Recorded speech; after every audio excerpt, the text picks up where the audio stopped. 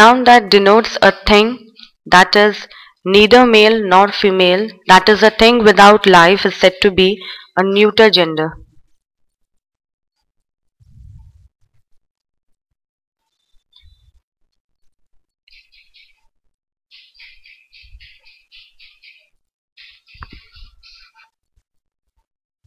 For example, book, pen, room, tree, etc. Now, objects without life are often personified, that is, spoken of as if they were living beings, when they regard them as male or female. A masculine gender is often applied to objects remarkable for strength or violence.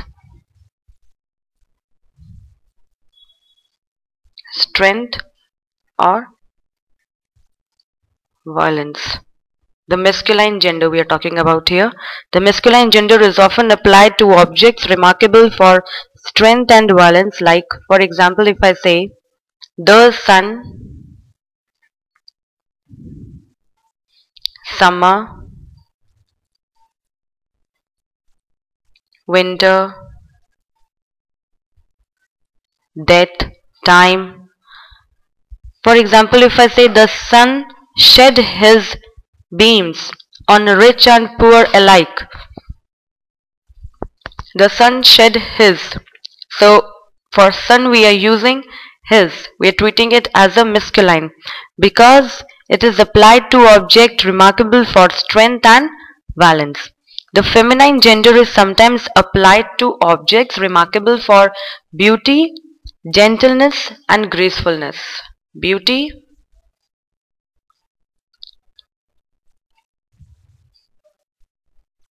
gentleness and gracefulness.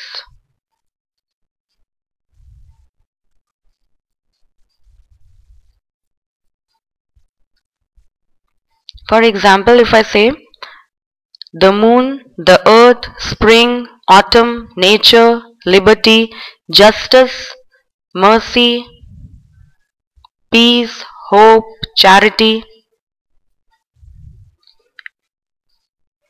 The moon has hidden her face behind a cloud.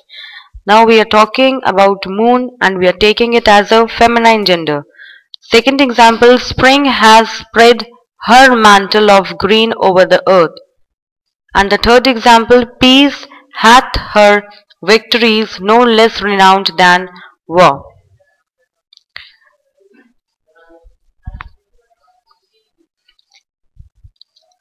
Now ways of forming the feminine of a noun. There are many ways of forming the feminine of a noun. In the first case, by using an entirely different word, like first to differentiate, we'll take one hand masculine and on the other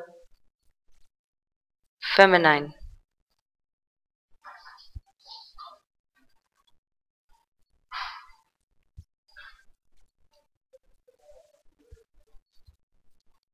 Like if I write boy, here it get totally a different word, girl. Here if I say bullock, here again we get a totally different name, totally different word, heifer. If I say horse, under a masculine, here we get mare under feminine. If I say here buck is a masculine, and here again we get a different other word, that is doe.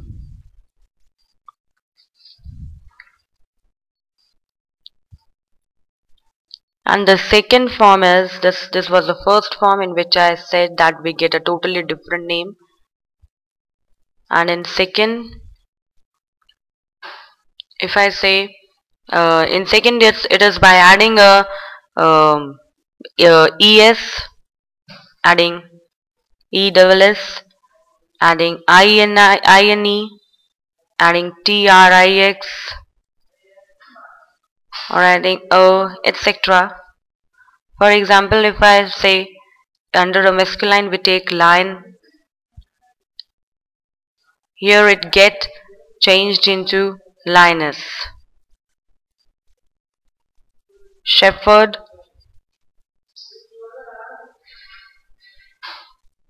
here we get shepherdess.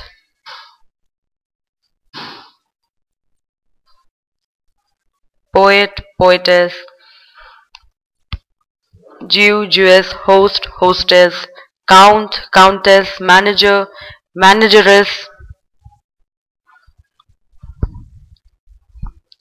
And in the third form, by placing a word before or after.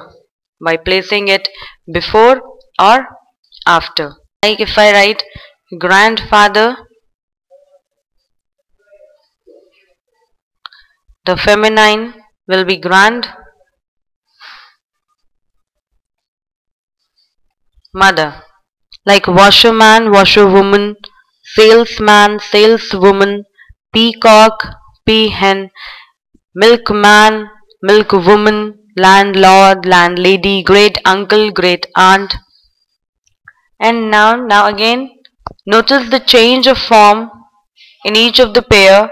If I write tree and second trees, box and second boxes.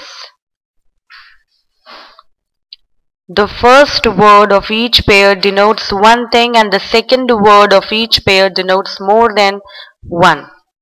A noun that denotes one person or thing is said to be in a singular number as boy, girl, cow, tree, book, bird, pen. And a noun that denotes more than one person or thing is said to be in the plural number as boys, girls, birds, trees. Thus there are two numbers in English, the singular and the plural. How plural are formed? First case,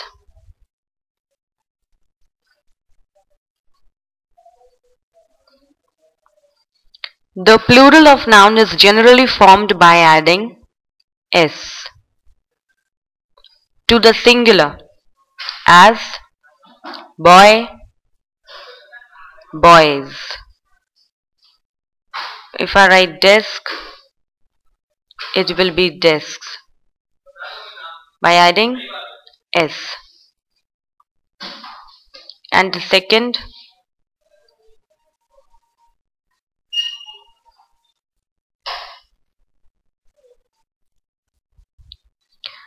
noun ending in sh, ending, noun ending in s, ending with sh, ending with ch or x, forms the plural by adding es.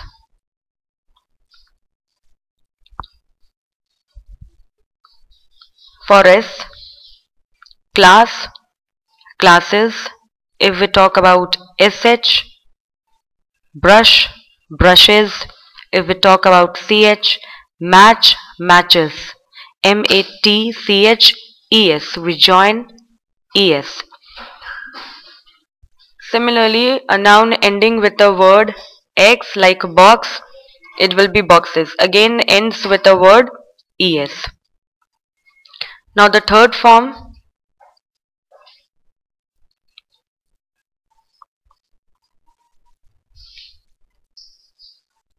is like most of the noun ends with the word o.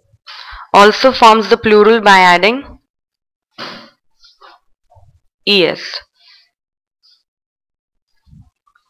For example, buffalo, buffaloes, potato, potatoes.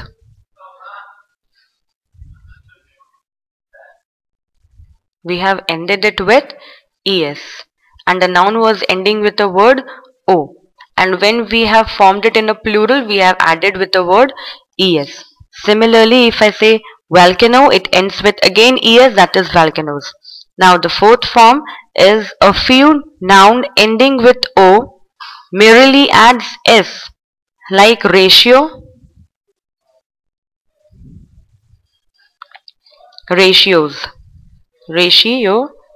We are ending it with s. The noun is ending with o, and when we are forming it in a plural, we are ending it with s. Now fifth form, if a noun ends with a word y preceding by a consonant, forms their plural by changing y into I and adding es.